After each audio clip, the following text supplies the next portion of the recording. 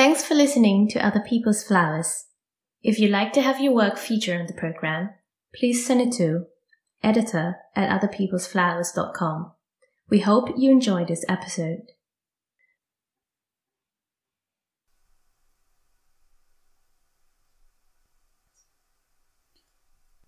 All this week's stories are by Marc Nash. Miso soup. He writhed at the first touch of the razor's blade. He became particularly frenzied when the handmaidens were threshing his pubic hair.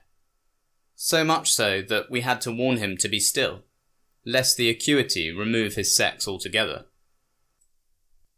All in good time. We'll take this nice and slow. Our preparations were not to give the impression of any ritualization whatsoever. We endowed him with some further follicles in fair exchange for the threshed pubis. Delilah weaved in plenty of extensions, doubling both the thickness and the weight of his thatch, tugging his neck downwards and making his muscles ache with the unfamiliarity of it all. We tried applying some false eyelashes, with particularly effeminate curl, but the sweat teeming from his brow continually degraded the adhesive, and so we abandoned the notion. Medieval torturers were wont to pull out their victims' fingernails, but we favoured the opposite approach. We attached acrylic nails to the bitten cuticles of his fingers. Then we painted them red. He moaned as they pinched the raw quicks like pillywinks. We chided him. That's what you get for a poor manicure regime. Initially we plumped full clip earrings, but he screamed as the clamps bit home on his tender virgin lobes. One of our circle took pity on him, and suggested some pierced earrings of post and clutch design. Maybe it wasn't pity at all. Maybe she knew we didn't have the requisite impaling instruments. Another of our colloquy offered the exquisite contrast of the stab against the squeeze, by having one pierced earring and one clip-on. We discussed the matter, and it was generally felt that since men rarely wore matching pairs, we did not want to reproduce such ornamental miscegenation. We settled on the drop pearl earring solution, necessitating first an ad hoc piercing of both ears. The chosen dangles were of sufficient mass so as to drag down the fresh flesh groove, and incrementally distend the maimed flesh further. We draped bracelets, bangles, and thick steel bands across his supplicating wrists, which were of so onerous bulk as to drive his beseeching hands apart and then prevent him from holding them up at all. Li Yu knelt down to affix the filigree train to bind his ankle, conducting its delicious agony of intangible tangibility, as the local skin's feedback sensors are sent into overdrive trying to calculate whether there was in fact any material pressure present at all. We plugged his navel with a heavy but cheap gemstone that probably leached its impurities straight into the omphalos of him.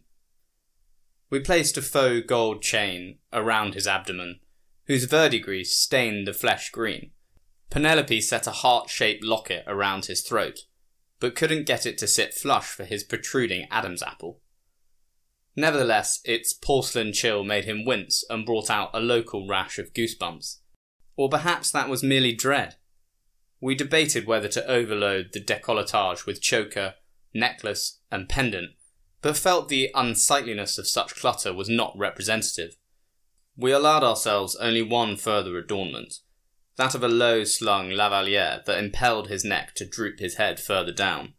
However, Mother would not let go of her notion, so while the bedecking continued, we allowed her to hang the pearl necklace from the man's genitalia. Though she was charged with restoring it in place each time it slipped off with its stubby mounting. We idly considered a tiara crowning glory for our fashion queen victim, but felt it was a touch of overkill. Instead, we opted just for the finishing layers of eyeliner, rouge, and lipstick. His labia were dry and cracked, so the lipstick wrought its gleeful toil of granulation, reflexively drawing the response of the tongue like a spider to investigate a disturbance in its web. We paraded this, our first serving of misogynist soup, up and down impromptu street catwalks, where young studs gathered. None of his gender dared proclaim him a martyr to his sex.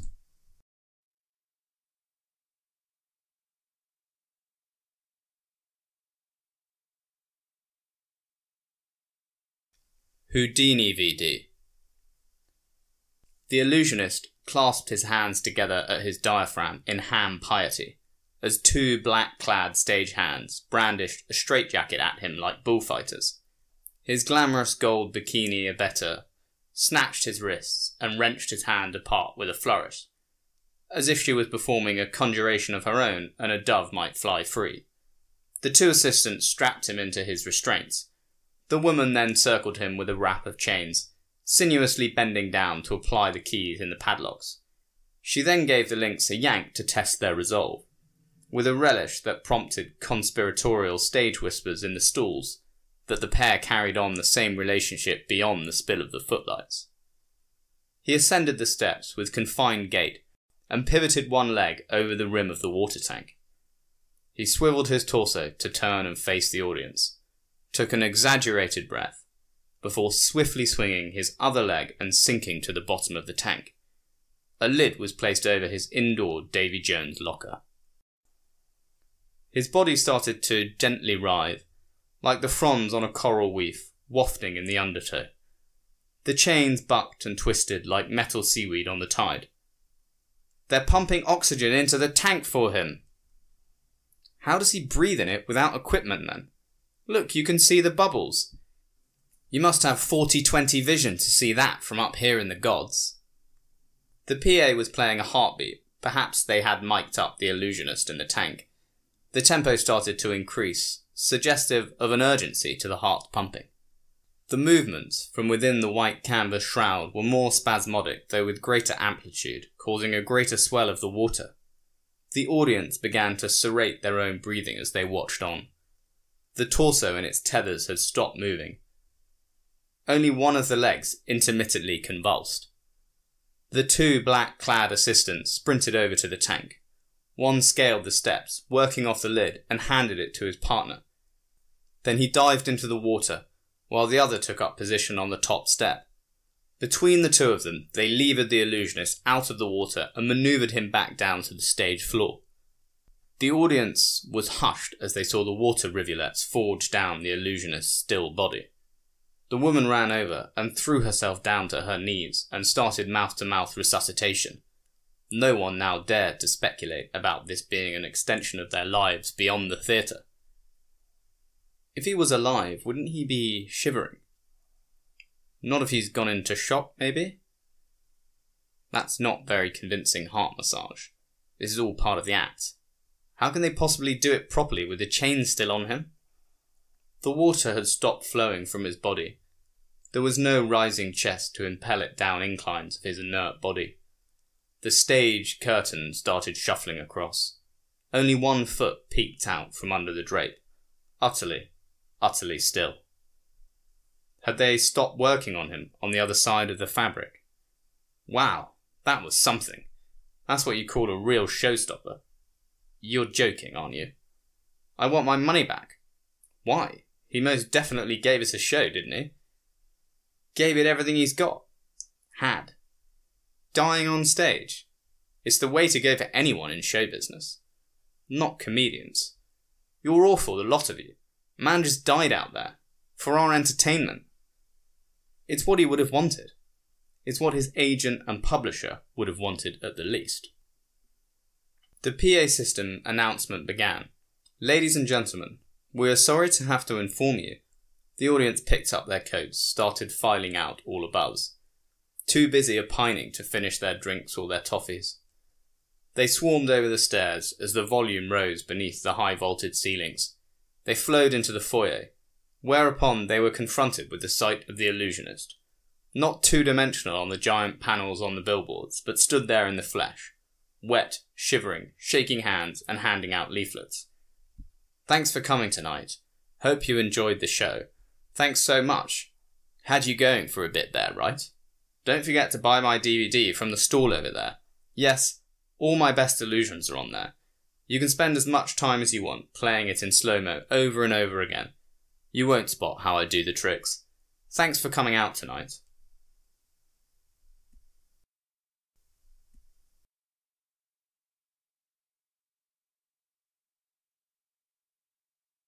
The interrogation. "We've seen you. Caught red-handed in the act. Got you on film. We just need the names. Who's that? Who did you just say? Stay with me now. What was that name again? Damnation. We've lost him again. Revive him. Oh, not now. Who's that? Oh. Hello, sweetie. Yes. Yes. Not now, love. I'm conducting an interview. I've asked you repeatedly, Sugar Plum. Please don't call me at work. Wipe that smirk off your face. No, not you, love. Just talking to my colleagues here. They seem to find something comedic about the situation. What, for a job? Yes. A secretary? No, it's not a woman. Categorically not. What? You're joking. No, alright. I'll do as you say. Bring him round. No, I was talking to my colleagues here. What? Well, he's sat at the other end of a long table, so he needs to come to the phone, doesn't he? Well, yes, I suppose I could go to him. Hang on then a sec, I'll go give him the phone. I'm just walking over there now. It's an awfully long table, my pet. We're in the, boardroom. Loosen the bindings. I was talking to the interviewee, baby cakes. Just how we're, prepared to be a bit flexible on the terms of his contract. What? Oh, that was just me snapping my fingers to, turn off the, video recorder. They don't need to hear our conversation. Yes, we record all interviews for training purposes. I know, dear. I'm a model interviewer and my technique is used throughout the organisation. Sit him up a bit. What? No, he's slouching in his chair. I'm afraid your call has rather broken the mood of the interview. No, I wasn't criticising you, my honey bun. What? Yes, I'll put him on the phone. Now, say hello to my wife, Mr. Timpson. What was that? What? Yes, I know, Sherry. Grunts, yes, but you could tell they were male grunts, right? Well, he was just helping my guys move some things. His hands were full, big, heavy boxes, full of files. Well, we want to get an idea of how he responds to orders, don't we? Whether he's a team player. No, I can't just bring the guys over to our house to help us shift the lounge furniture around. It's unprofessional. And an imposition. Well, yes, I have the authority, but in truth, Angel, it's a bit of an abuse of power. I will do it, I promise. I'll get round to doing it. Yes, I swear on our children's lives. My treasure. Was there a particular reason you called me? I really must get back to work. What? No, that wasn't a whip you heard. Knock it off, you clowns. No, just my colleagues having a bit of fun at our expense, my dumpling. See, this is why I prefer it if you didn't call me while I'm at work. There's no privacy here. What? We've got a leak? Just call the plumber. Or get hold of the water board. Tell them it's an emergency. No. Take the towel off him. It's too much. Turn the hose off. What? No, I wasn't talking to you there, lamb chop. Towel. Yes, we had a spill here too. A cup of, tea. Don't want it staining the carpet. You've had to put towels down too? Yes, that is a bit spooky. Do you know where the stopcock is, kitten?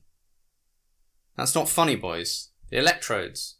With all this water around, are you mad? No, not you, Frou-Frou. Look, Buttercup, I really need to hang up now. Just I'm right in the middle of this thing. You fools, you loosen them too much. That bang! I think one of the boxes of files just fell on the floor.